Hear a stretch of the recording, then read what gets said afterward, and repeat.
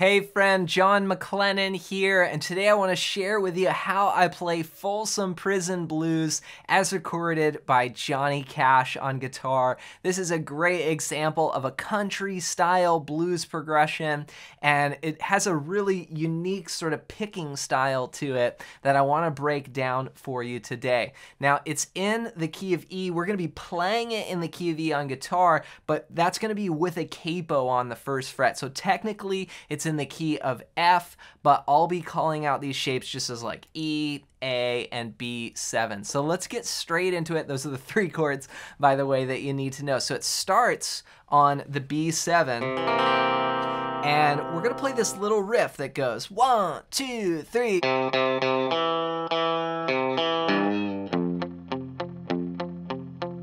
And that's our intro there. So we're starting on, it's coming off this B7. You don't have to play the entire chord, but we're just gonna play the second fret on the A string. There, we're gonna go 3 times. So 2, 2, 2. And then we'll play 1 on the 4th string twice.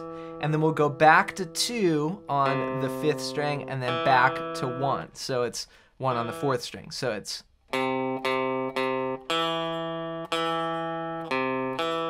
then reach down to the 2nd fret here on the low 6th string.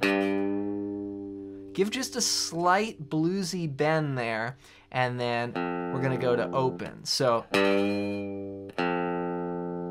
all together, 1 and 2 and 3 and 4 and 1 and 2 and 3 and 4 and 1. Okay, now here I set up the E chord, okay? So that's gonna be all 6 strings, open, 2, 2, 1, open, open.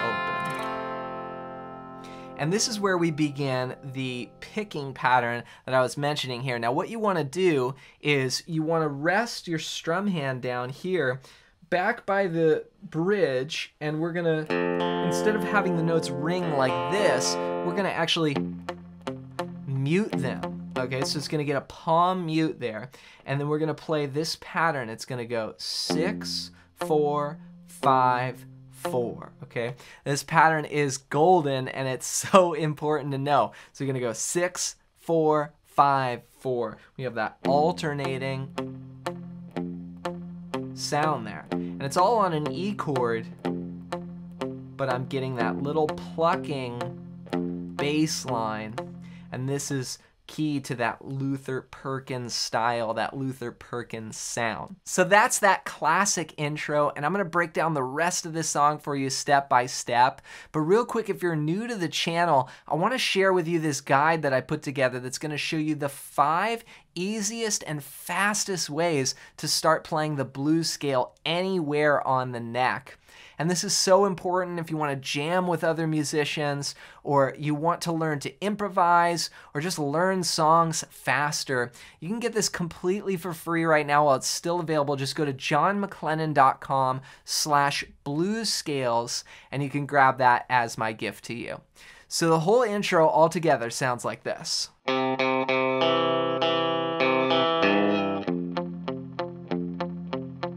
Then right there, Johnny Cash comes in with the vocal. I hear the train a-comin', and this is where we start, actually, the 12-bar blues progression. So if you're not familiar with the 12-bar blues, this is a great song that is going to give you an example of that. It's a specific progression that we follow, and it's all based around 3 chords. The first chord here is E, and what we're going to do is we're going to play 4 bars of E.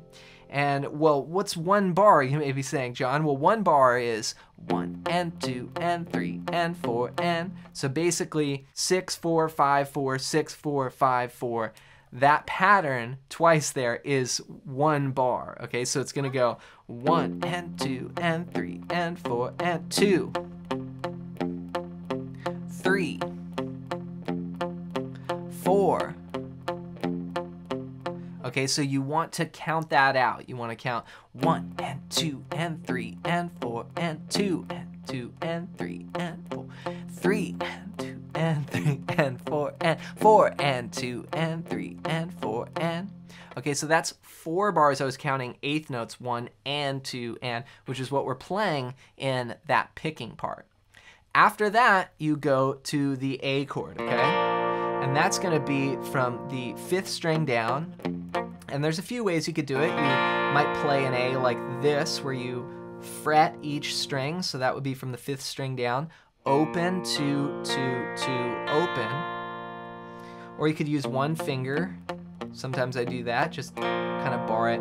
Now you don't need to play all the strings. We're actually just gonna play a little bass line. Just like with this, you know, we don't need to play all the strings of the E, but I recommend just planting down the chord, and that way you're thinking about these little picking patterns and these riffs being associated with the chord, and that's gonna help you.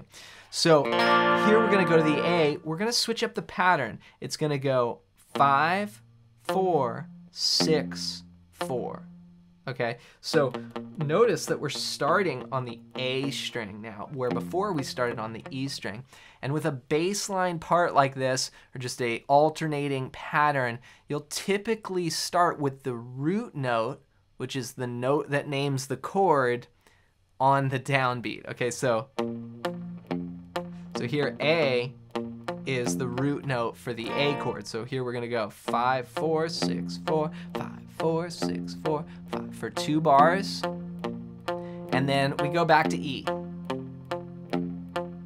for 2 bars. Okay, so that's the first 8 bars. Let me play that for you slowly, and we're gonna do, just to recap, 4 bars of E, 2 bars of A, 2 bars of E. 1 and 2 and 3 and 4 and 2, 3, 4. Go to A.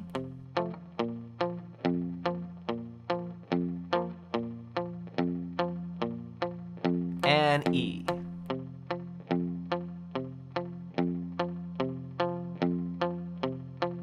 Okay, now coming to the last 4 bars, I actually like to do this little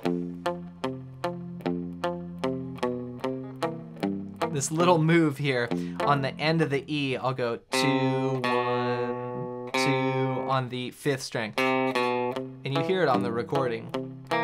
This is leading us in to the final chord we need to know, which is B7, just like our intro. From the 5th string down, 2, 1, 2, open, 2. Here we're gonna play, we're gonna go 5, 4, and when we go to 6 there, we're gonna bring up the middle finger and play the 2nd fret of the 6th string. So it's gonna go, if I say the frets, 2, 1, 2, 1, or the strings, 5, 4, 6, 4, that's the pattern. Now I just tend to kind of put more of the chord down. Again, I recommend planting at least part of the chord down, like, you know, what I'm doing here, just in case you strum those other strings. You know, when you're starting with this picking pattern, it's easy to hit a little extra string, you know, that you didn't mean to or whatever. And this way, if you're planting down the chord, you're not gonna get, like, you know, open strings or something that doesn't fit the chord. And so that's sort of like a guarantee to what you're playing, you know, as you work on training the picking hand. So here we're gonna go, and then I like doing this. And I do this little lick, and this isn't on the recording. The recording just goes, stays there, and then back to E. 2 bars of B to 2 bars of E. But I like doing this riff, you know, with the vocal melody that Johnny Cash sings, I hang my head and cry. Right, so that's 2, 2, 2, 2, 0. Then 2nd fret, that little bend back to E. I hang my head and cry. So the last 4 bars go 1 and 2 and 3 and 4 and 1 and 2 and 3 and 4 and 1 and 2 and 3 and 4 and 1 and 2 And here's a bonus tip. I actually back up that pick and get back by the bridge, and that gives you a country little twang to the riff there. So let's try it all together. We're gonna play all 12 bars. 1 and 2 and ready and go, and E.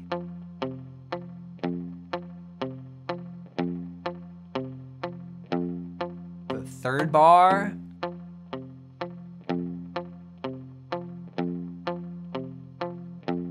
Go to A.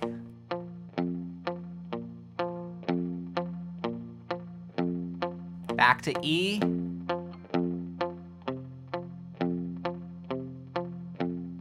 Little move here. B7. Riff. E.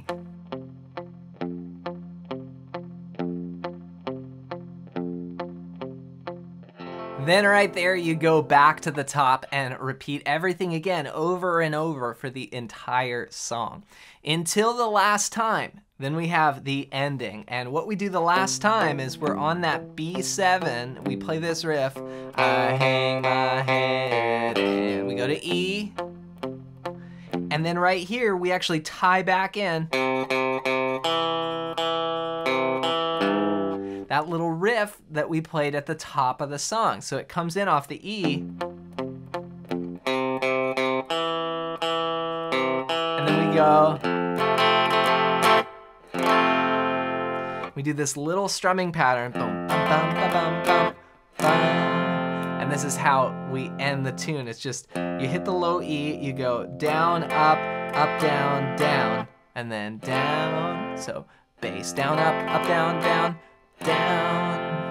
1 E and a 2 E and a 3 E and a 4. So it actually ends on beat 4 like this. 1 and 2 and 3 and 4 and 1. So have fun jamming Folsom Prison Blues. Remember to start slow. And as I was mentioning, you know, the picking is difficult to have the accuracy to hit all those strings. So it's not going to be perfect at first. Just take your time with it. And as you keep practicing, your accuracy is going to improve. But try to copy those exact patterns, you know, the 6-4, 5-4. And then as you go through the chords, you see it adjusts a little bit. But this is going to be a lot of fun to jam along with the recording, and you'll be ready to play this song with other musicians. Now, to learn this anywhere on the neck and really start jamming the blues, be sure to grab my free blues scale PDF guide. It's still available right now. It's going to show you the 5 easiest and fastest ways to play the blues scale anywhere on the neck. Just go to johnmclennan.com/bluescales, and you can grab that as my gift to you. As always, thanks for watching, thanks for listening, and for more blues guitar, check out this video next.